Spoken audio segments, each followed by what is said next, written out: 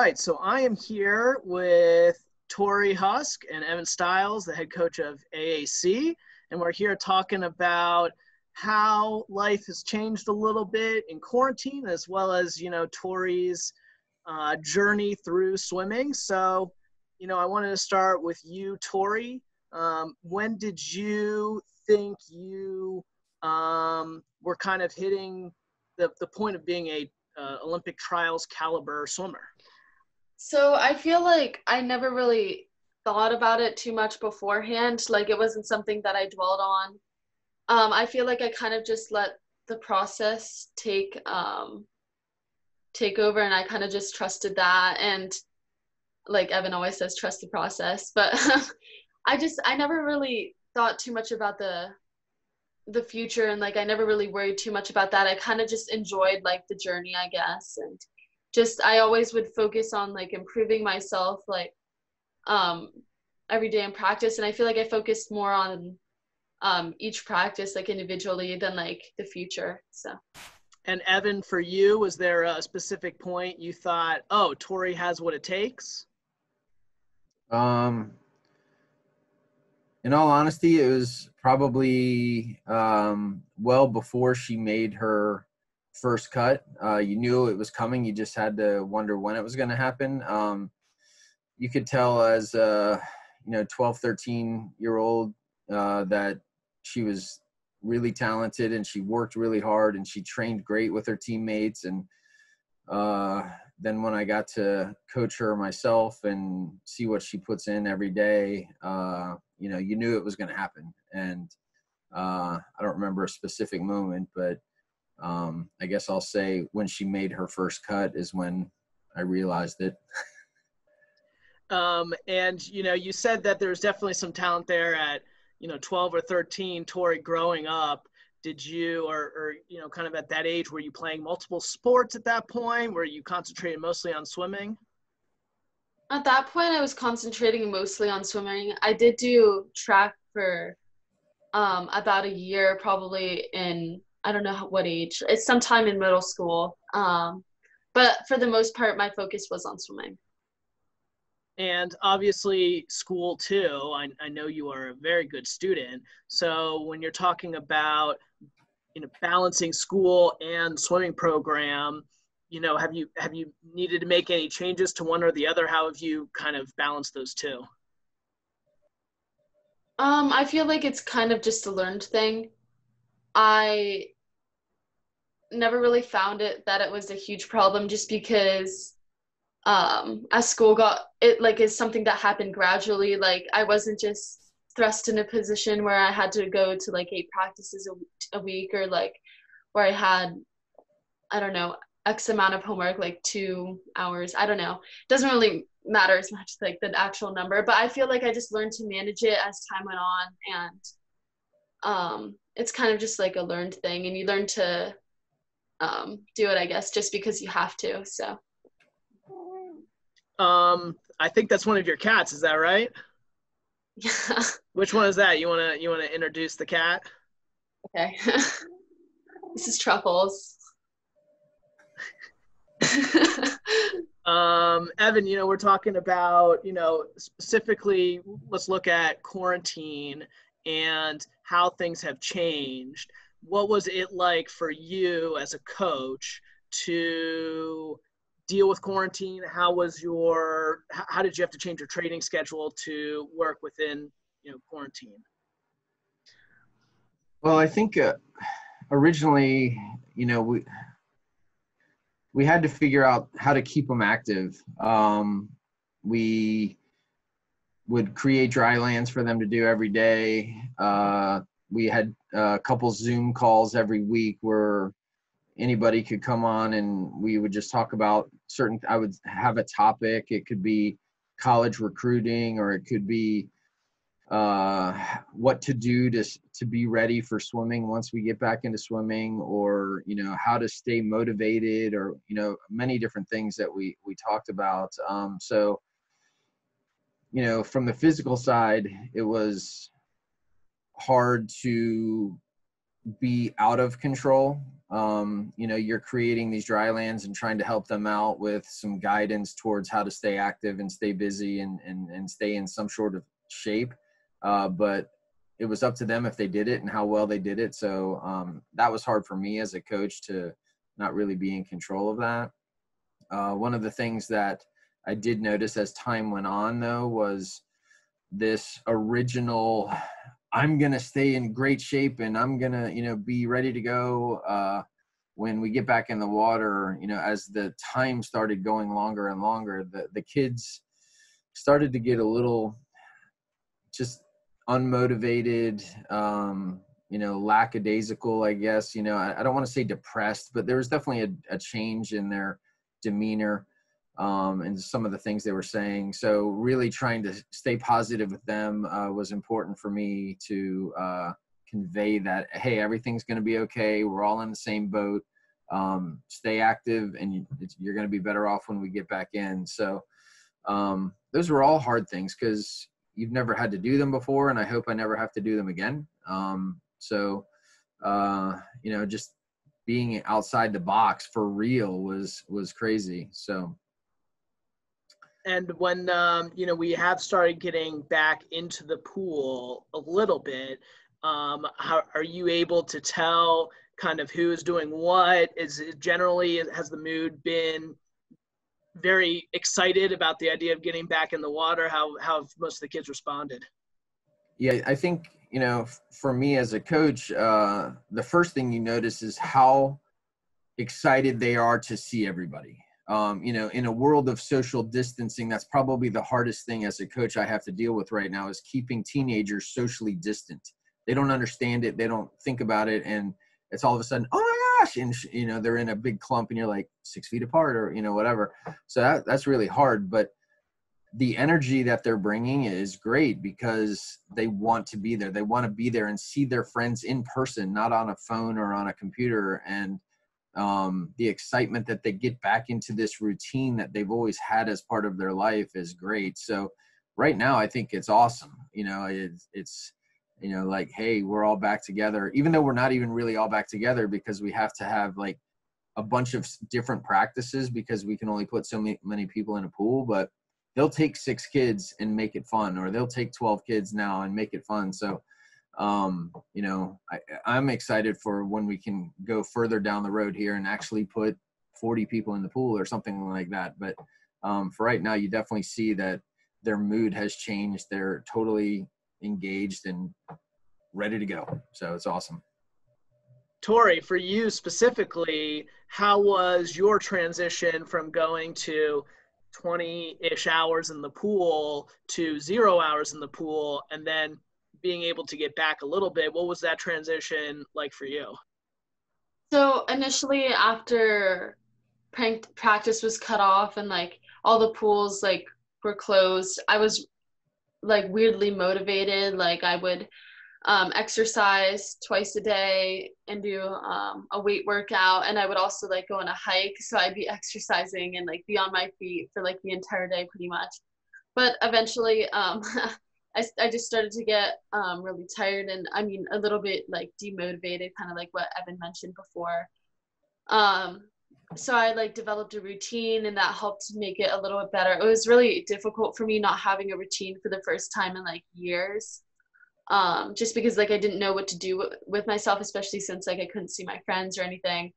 So I developed a routine where in the morning I would exercise and I would go on the rower in my basement and the bike for 45 minutes each. And then I would also do a weight workout in the afternoon. I'd go on the rower and the bike again for an hour and a half total. And then I would also run hills, which helped like, I feel like work on my like mental toughness. And I would work on the big ropes outside, like, I don't know what they're called, like the heavy ropes that people move with their arms.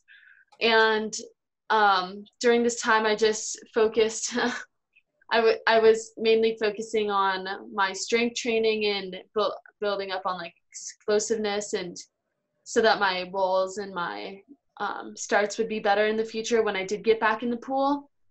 About a month into training or into quarantine, I was really fortunate enough to have access to But it was a really short pool, so I worked a lot on turns, underwaters. I also used a lot of bungee cords and like I feel like resistance training just to slow me down kind of in like a 40-yard pool. So I used like parachutes and like drag socks for the first time. I had never used those before, which was really interesting. And I feel like that helped me just like maintain my feel for the water and make sure that my technique was still kind of there, I guess. Evan came to watch me practice and just help coach me quite a few times, which was really great because it's nice to have like another set of eyes to watch you and just make sure that you're maintaining good habits, which I mean, sometimes you don't even realize that you're doing something wrong until they point it out. So it was nice to have those reminders and stuff. So yeah. And Evan, how was it having to modify a practice schedule to fit in a backyard pool? It's kind of the unknown. It's like, all right, 40 feet, that's like 14 yards. And she takes 3 strokes and does a flip turn. And, how do I make that into a practice? So a lot of trial and error, a lot of things like shooters and minutes worth of swimming on a cord and like she said, drag socks with shooters and things like that. And I think the hardest part for her was to try to maintain good technique in a small pool. It gets really wavy. So trying to keep her in a situation where she's not swimming in the middle of an ocean, but she can maintain good technique. So, every time I would ask her for feedback on how it was and how we could modify it. And eventually we got to go into a longer pool that was like 17 yards. And that really made a difference in terms of writing practices and stuff like that, because it was more like actually swimming 6, 7, 8 strokes per length instead of 3 or 4. And then we got into a 25-meter pool. So it was a lot of adjustments. It was a lot of like just getting creative and trying to make it so that it was hard but fun and, all at the same time. So it was fun. Now, obviously, this is all culminated, all this hard work has culminated in several Olympic trials cuts. Torri, what has it been like for you to kind of have this type of success? And obviously Olympic trials would be happening, right around now. Were you excited for trials? Had you started switching gears to that meet? What was, in terms of how preparation for trials came, what was that like pre and post quarantine? So I was really excited for trials. It was like what I was looking forward to. I mean, the entire year, it was what I was training for. So, I mean, obviously I was a little bit disappointed when it was canceled, but I mean, I also saw it, like we all saw it coming. Like we knew that it wouldn't happen just because everything was getting canceled. And I mean, you got to keep everyone healthy. So at the same time though, when I first heard that it was canceled, I was also really relieved because I didn't have a pool at the time and I wasn't sure how I was going to train for it and just work on like all the little details that you need to work on before the meet. Before everything like COVID-19 and all that, I feel like my training was still like pretty consistent, like nothing much had changed. It was just like it was just I was working on the same stuff every day. I was really fine-tuning my turns at the time and working on my making sure that my open turns were fast because they were a real weak point for me. I mean, they still are. But I was focusing a lot on that before the meet. The only difference in training leading up to Olympic trials was that I wasn't going to taper for NCSAs, and I was going to use that as a training meet and just see kind of where I'm at that point. That meet was canceled.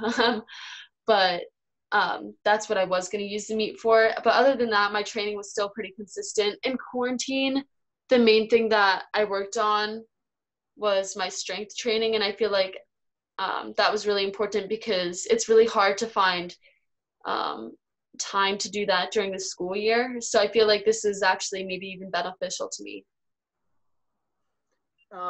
Evan, as far as, as a coach, Torri is not your first Olympic trials athlete. What, from a coaching perspective, what types of strategies are there going into trials? Are you modifying routines at all to kind of get swimmers prepped for that meet? What, as a coach, do you do, or strategies do you think of when approaching trials? Well, in my past experiences, I think that I know that they know that trials is a huge meet, probably the biggest meet that they'll ever go to.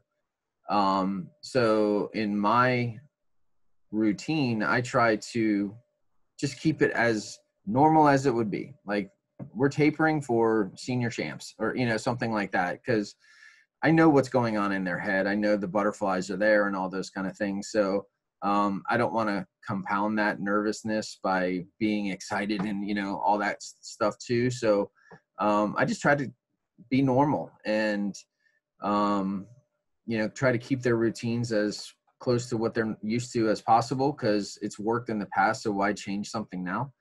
For Torri, we never really got the chance to get there because, we've been out of the water since March. So we were going to train all the way through, June, and then rest for trials and let her go. So I guess I don't change a lot. I just try to keep them mentally sharp and get all the little fine-tuning details nailed down, and, be very positive with them and make them feel like they're capable of doing crazy things, because that's what they are.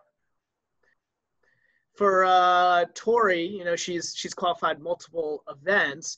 Is there any thoughts going into the meet about how you would structure certain events, or if there's a specific focus on certain events more than others? For sure, there's definitely a focus on, her primary events, like 100 fly, 50 free, 200 IM, have, 100 free, even, like, so we have a lot of great events.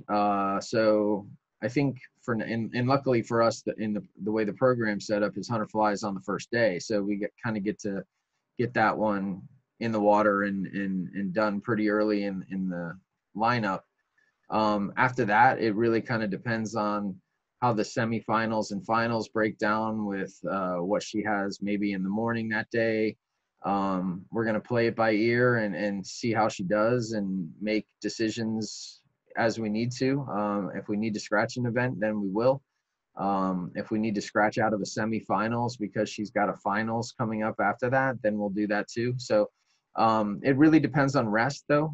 Like if one event is the first event and the other event's the last event, and we know she has an hour and a half in between, we'll probably do both of them. But you just have to kind of look and see how it's going to play out and see how it's going. So luckily she's adaptable and ready to roll. So I always try to get her in as much as possible, because I think opportunities are important and you don't want to let an opportunity go by. But if you know that there's a better opportunity coming up in 10 minutes, let's let that opportunity go for a little bit. Torri, this is not, obviously trials is a big deal, but you've swam now for the USA in junior level, and you went to Budapest. How do you feel that those meets went?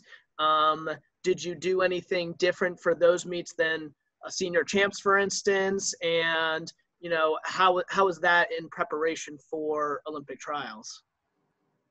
I think that the meet in Budapest really helped me kind of prepare for trials, just because it also was a meet that had semifinals, finals, prelims, and then it also had a waiting room that we had to go in like 15 to 20 minutes before the race. And I feel like that was something really different and something that it was something that I was not used to. So I feel like going to that meet really helped kind of fine tune my routine and just develop some familiarity with a new like environment like that.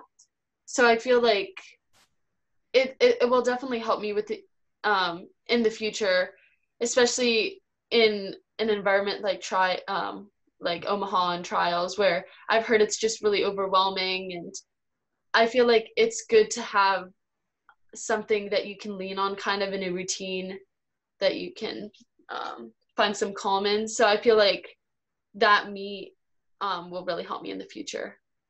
Great.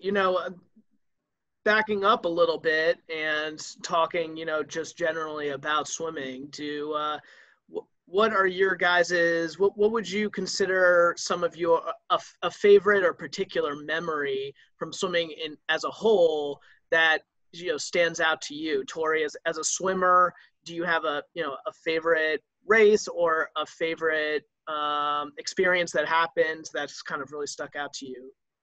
I don't have like a favorite in particular. Like, I'm not really good with choosing like a single moment, but some of my favorite moments are from travel meets, and they're actually like the stuff that happens before the meet or after, just like going to the grocery store as a teen, like, is always really fun, and like just like little moments like that. But another meet that another like specific moment that was really special to me was in Budapest, when our mixed medley relay set the junior world record, and then we got to go on the podium and we heard the national anthem play, and they like rose the flag on like this pulley, and I feel like that was a really neat experience. But overall, I feel like my favorite moments are some of my favorite moments are just from travel meets. And Evan, from a coaching or swimming perspective, what would be your favorite or one of your favorite experiences?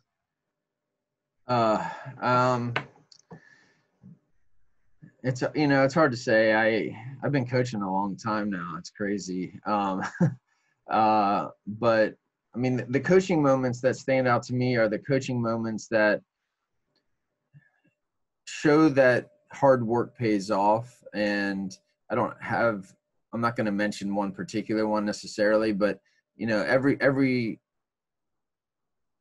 kid that practices with you, that works hard, sometimes it works out and they have the abilities to be like Torri and to have those experiences, but most of them don't, and they are just trying to make zones or sectionals or something like that. And so when the hard workers that come every day and do everything they're supposed to do, and it finally happens for them, and you're just so happy for them to finally they've reached a goal that they've been trying to get, those are the ones that I think stand out most to me.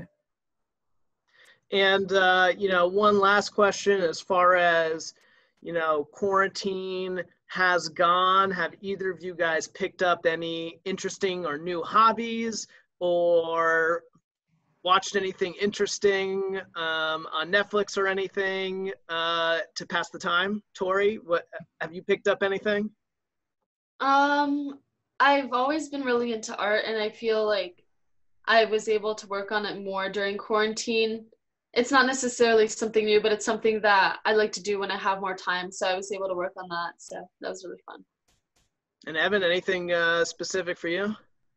Mainly fixing things around the house, doing things that maybe you just didn't have time to do before, like cleaning the basement and the linen closet and painting this or fixing that. And then watching Netflix. I would say The Tiger King, but we didn't even make it all the way through that one. But there's a lot of great British shows on. We're watching Broadchurch right now, which is amazing. And there's Harlan Coben series that are like murder mystery type shows that are great. So we've been doing a lot of that. Well, thank you guys both for joining me for a little bit. I appreciate the time, and hopefully we'll get to see each other face to face soon. Yeah, absolutely. Thank you.